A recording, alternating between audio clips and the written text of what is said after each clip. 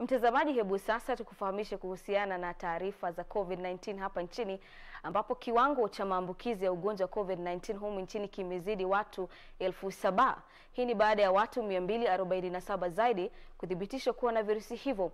Haya yalijiri huku wizara ya afya ikikiri kwamba idadi ya wakenya ambao huenda wameambukizwa ugonjwa wa corona ni ya juu zaidi. Hata hivyo, maafisa wa wizara hiyo wamedumisha kwamba uchunguzi uliofanywa na taasisi ya utafiti wa matibabu-KEMRI kuhusu chembe-chembe za kinamwili ulidokeza kwamba wakenya milioni 2.6 huenda wameathirika kutokana na sampuli ndogo ndogo za vituo vya kuhifadhia damu kote nchini, na hivyo basi haujaidhinishwa kunradhi. Mwenzangu Nancy Okware ana kina cha taarifa hiyo.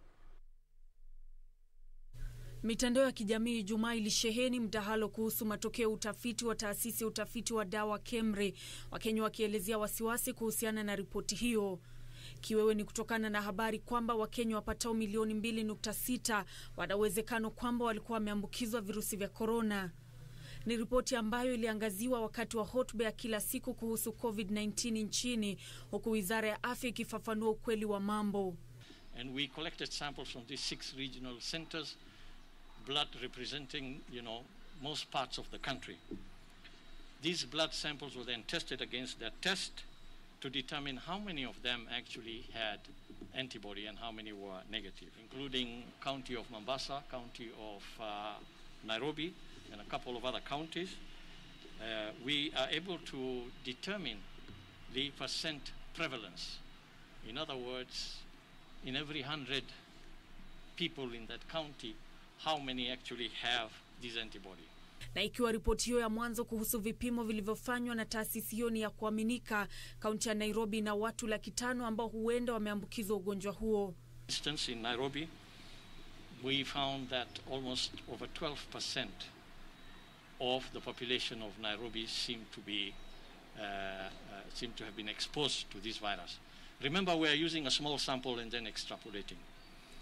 KEMRI hata hivyo imesema uchunguzi zaidi unaendelea, kwani ni sampuli ndogo tu iliyoangaziwa ambayo huenda isiwasilishe idadi kamili ya Wakenya. Blood donors are not 100% representative of the population. We know, for instance, that the people that donate blood are younger than the general population, and so on and so forth.